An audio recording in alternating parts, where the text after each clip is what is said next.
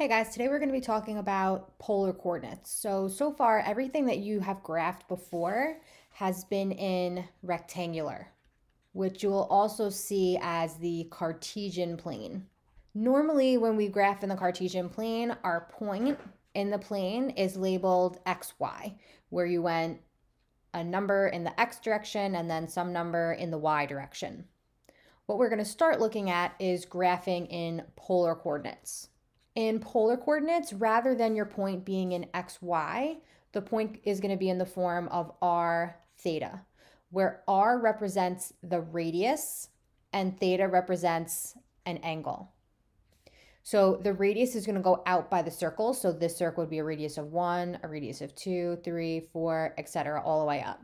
And then the angle measure is always going to be an angle whose initial side is on the positive x-axis, and then terminal side can be anywhere else. So this would be theta here, and then this could be the point r theta, again, where r is the number of circles you went out, and then theta is the angle measured from the positive x-axis. Let's plot a couple of points.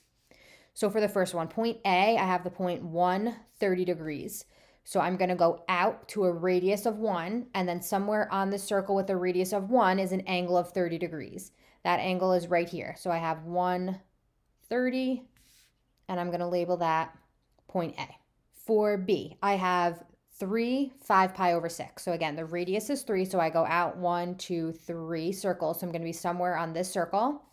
And then the angle is 5 pi over 6. So I'm actually going to quickly label these in radians as well, just so I have them, and then we can do a little bit of a review as well. So I know in the second quadrant, my numerators are -1 from the denominator. In the third quadrant, I'm +1. And in the fourth quadrant, I'm ×2 -1. For 30 degrees in radians, that's going to be pi over 6. I can see that these lines are going in 15-degree increments. So this is going to be the 45-degree mark, which is pi over 4 radians. And then 60 degrees is pi over 3 radians.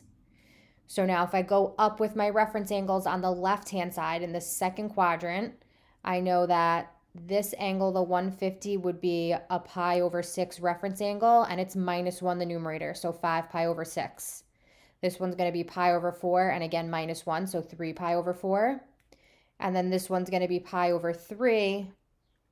And since it's -1, that's a 2 pi over 3. I'm not going to go any further for now. So for point B, I'm looking for 3, 5 pi over 6. So on the 5 pi over 6 line, I'm going to go out 1, 2, 3.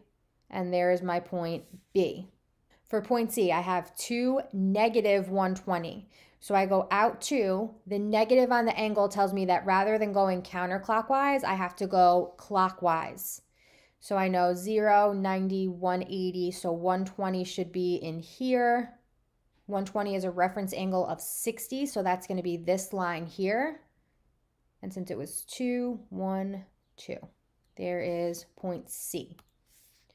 For point D, I have 3, -pi over 4. So again, I go out to a radius of 3. The negative angle tells me that I'm going in the clockwise direction. So -pi over 4 would be -45 degrees. So I know these are going 15, 30, 45. And I need 3. So 1, 2, 3. There is point D. So for point E, I have -1, 120 degrees. So rather than the negative being with the angle, which tells me just which direction to go in, I have the negative with the radius. So first, I'm just going to ignore the negative, and I'm going to pretend to plot the point 1, 120. So 1, 120 would be here. Now, the negative in the radius says to follow this line of 120 through the center here and then plot it on the other side. So here is the point -1, 120. For point F, I have the same idea. So I'm going to ignore the -3 for now, and I'm going to plot the point 3, 4 pi over 3. So I know that 4 pi over 3 is +1, so I'm going to be in this quadrant. And then pi over 3 is a reference angle of 60. So 15, 30, 45, 60. So here is 4 pi over 3. So the point +3, 4 pi over 3 would be here. But since I want -3, 4 pi over 3, I follow this line through the center, and I end up out on the other side, 1, 2, 3, here. So that is my point F. Lastly, for point G, again, I'm going to ignore the 3, the negative in front of the 3, and just plot 3, -60 first. So 3, -60, negative means I'm going this way. So 15, 30, 45, 60. So here's 3, -60. The -3 tells me to follow this through the center, so I'm out on the other side along this straight line. So point G should be right here. For the next part, I have write the coordinate in 3 other ways. So I'm going to sketch number 1 first, just so I have an idea of where it is. So for number 1, I have the point 4, +60. So that means I have a radius of 4. 1, 2, 3, 4. Again, this is a rough sketch. 60 degrees is in the first quadrant, so this is the point 460. I want to write that point in 3 other ways. If I went +60, that's the same thing as going -300. So that's an easy one. I can write 4, -300. Next, I can negate the radius. So what I want to do is say, okay, if I had +4 and an angle over here, and then I went straight through to make it a -4, that would then give me this point in the same exact spot. So I'm going to want a -4. I just need to figure out what this angle would be if I had traveled along a straight line through the center. So in order to do that, I know in the first quadrant that this was a reference angle of 60 degrees. So now I'm in the third quadrant also with a reference angle of 60 degrees. So that's going to give me 240. So this point over here is +4, 240. So if I follow that through and make it -4, 240, I'm then at the same spot as 460. The last way that I can write this set of coordinates is to, instead of doing a +240, I can figure out what this angle is in the negative direction. So 360 minus 240 gives me 120. So this is the same thing as for -120. So in order to get it up here with the 460, I have to negate that radius. So that's going to be -4, -120. Let's do another one of those. So I'm going to do the same thing with number 2. I'm going to sketch this one out first. So I know that 3, 5 pi over 4 would be down here in quadrant 3. So -3 pi, 5 pi over 4 is going to be straight across in the first quadrant. So this is -3, 5 pi over 4. Since I'm in the first quadrant and this has a reference angle of pi over 4, the easy one to first rewrite this as is going to be +3 pi over 4, since I'm in the first quadrant. The negative angle to pi over 4, I would have to do 2 pi minus pi over 4, and that gives me 7 pi over 4. So 3, 7 pi over 4 is the second way that I can write the set of coordinates. And then I'm going to have to negate the radius one more time, so -3. And then I can subtract 2 pi minus 5 pi over 4. And that will give me 3 pi over 4, and that's going to be negative. So -3 pi over 4 as my last set of coordinates. Number 3, if I sketch this one out, I know that 3, 225 would be in the third quadrant. So -3, 225 is going to be in the first quadrant, and that's going to be with a reference angle of 45. So this is also the point 345, and the point that they gave me, -3, 225. So I can first write this as 345. If I find the negative angle to 45, I get -315. So that's 3, -315. And then if I negate the radius, I just have to find the negative angle to 225. So 360 minus 225 gives me 135. So that would be 3, -135. The next thing that we're going to look at is converting points from a rectangular coordinate to the polar form. So there are 2 formulas you need when you're doing this. The first one to find the r part of that coordinate, and that's going to be the square root of x squared plus y squared. And then another formula to help you find theta, and that's going to be tan inverse of y over x. So for number 1, in order to find r, I have to do the square root of x squared plus y squared. I know that rad 3 squared is 3, 5 squared is 25, 25 times 3 is 75, plus 25 is 100, and the square root of 100 is 10. So there's my r. And then theta is going to be equal to tan inverse of y over x. So that's 5 over negative 5 rad 3, which my 5's cancel. I end up with negative 1 over rad 3. And if I rationalize this, I get negative rad 3 over 3. So I'm really finding tan inverse of negative rad 3 over 3. Now, I know that when I do tan inverse of a negative number, I'm going to get 2 answers. But I only want the answer that fits this point. This point is in quadrant 2, which means tan inverse needs to be in quadrant 2. The reference angle for rad 3 over 3 is pi over 6.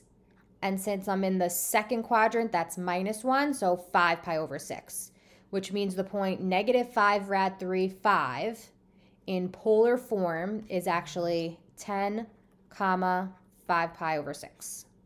Number 2. I have r equals the square root of x squared plus y squared. 3 squared is 9. 9 and 9 is 18. I'm going to leave that. I'm not even going to simplify. Theta is tan inverse of y over x. So that's tan inverse of positive 1. The reference angle for this is going to be pi over 4. I know that this angle is in the, so negative 3 is in the third quadrant. So since I'm in the third quadrant, that's going to be plus 1, the denominator, so 5 pi over 4. So this point is rad 18, 5 pi over 4. Number 3, r is going to be the square root of negative 5 squared plus 0 squared. That gives me 5. Theta is tan inverse of 0 over 5. And tan inverse of 0 is pi. So this is the point 5, pi. Which makes sense, right? I know that negative 5, 0 would be right here on the x-axis if I were to graph it in the Cartesian plane. So then that's the angle pi. Number 4, r is going to be the square root of 0 squared plus 3 squared, which is 3. Theta is tan inverse of y over x. So this is telling me where tan inverse is undefined. And again, if I look at this on the xy plane, so 0, 3 would be here, and that's the angle pi over 2. So this is the point 3, pi over 2. Number 5, I'm going to need a little bit more room here, so I'm going to do the r for number 5 up here. So I have the square root of x squared, so 3 rad 3 over 2 squared, plus rad 3 over 2 squared. I know that rad 3 squared is 3, 3 squared is 9, 9 times 3 is 27, and 2 squared is 4. Plus rad 3 squared is 3 over 2 squared is 4, and I'm still taking the square root. 27, so it looks like this should just be a 3 rather than a rad 3. So let me fix that. And then 3 squared is 9, so we need to fix that as well. Much better. Okay, so 27 plus 9 is 36. 36 divided by 4 is 9, and the square root of 9 is 3. So there's r. The next thing I need is theta, and I know that theta is tan inverse of y, 3 over 2, over x, 3 rad 3 over 2. I'm going to rewrite that as 3 over 2 times 2 over 3 rad 3. My 3's cancel, the 2's cancel. I'm left with 1 over rad 3. And if I rationalize that, I have tan inverse of rad 3 over 3. The reference angle for that is pi over 6. This point was in the first quadrant, so my answer is pi over 6. So my final here is 3, pi over 6. Number 6. I'm also going to need a little bit more space for this one, so I'm going to do that over on the left. R is going to be the square root of negative rad 2 squared plus rad 2 squared, and that's going to give me 2. Theta is tan inverse of rad 2 over negative rad 2. So that's tan inverse of -1. My reference angle here is pi over 4. I know the point negative rad 2, positive rad 2 is in the second quadrant. So that should be -1 from the numerator, so 3 pi over 4. That means that my answer for number 6 is going to be 2, 3 pi over 4. So to find x, I have r cosine theta. So that's 4 cosine pi over 4. I know that cosine of pi over 4 is rad 2 over 2. 4 divided by 2 is 2, so I have 2 rad 2 for the x coordinate. For y, I have 4 sine theta, so that's 4 times sine of pi over 4, which is 4 times rad 2 over 2. I get 2 rad 2 again. So this rectangular coordinate in polar form is 2 rad 2, 2 rad 2. Number 2. To find x, I have r, -3, cosine theta, cosine 5 pi over 3. So I'm going to have -3 times cosine of 5 pi over 3 is +1/2. So I get -3/2. For the y coordinate, I have -3 sine of 5 pi over 3.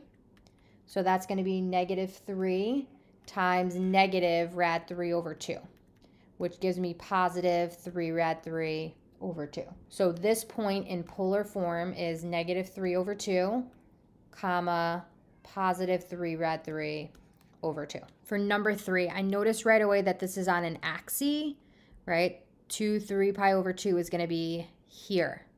So that's just going to be the point 0 something. I have to figure out what that y coordinate is. I know that y is r sine theta. I know that sine of 3 pi over 2 is -1 times 2 is -2. So this is the point 0, -2. For number 4, I know that x is r cosine theta. That's 1 times cosine of 5 pi over 6 is rad 3 over 2. So I end up with negative rad 3 over 2 here. For y, I have 1 times sine of 5 pi over 6. So that's going to be 1 times +1/2, which gives me +1/2. So my rectangular coordinate here is negative rad 3 over 2, 1/2. That's it for converting points between rectangular and polar form. If you have any questions, feel free to leave them in the comments below. Have a great day.